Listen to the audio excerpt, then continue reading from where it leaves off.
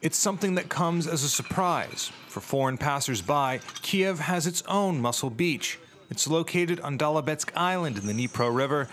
There are more than 150 workout stations for people of all ages and fitness levels. Everyone who comes is united by one common goal: getting fit, staying healthy.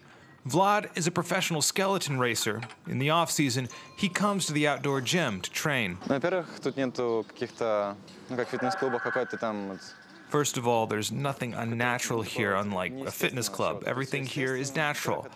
Second of all, it's outdoors. Fresh air, it's always nicer to work out in the fresh air than in a stuffy gym. That's probably why people like it in its own brutal way. The outdoor gym was created in the 1970s by Kyiv residents, and Yuri Kuk is credited as the founder. The equipment is made from scrap metal, tank and truck parts. Now 3 generations of athletes have fallen in love with the welded iron. You can even meet world-renowned athletes. For example, 2 of the strongest women in the world are frequent visitors. You can train really easily outdoors because the weights move differently than in a gym. In the gym, squatting 155 kilograms is more difficult, but here you can do 10 reps easily. The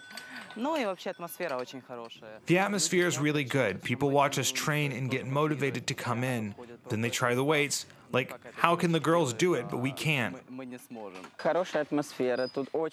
It's a good atmosphere. There's a lot of equipment, fun people. Everyone is focused on work. It's beautiful.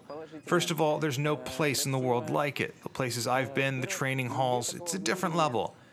I think that the simpler it is, the more people are attracted, they talk to each other. You can train in the most expensive gym, but not be tuned positively. The Kyiv girls like to show their foreign friends the gym. World-famous strongman Vitas Plakatis has set personal bests at the gym, including 3 bench press reps of 232 kilograms.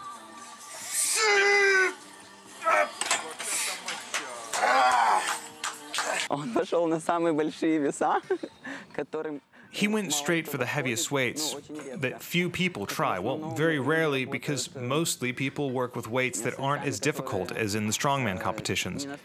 I was really happy that he came, and he motivated. I was able to get a personal best. And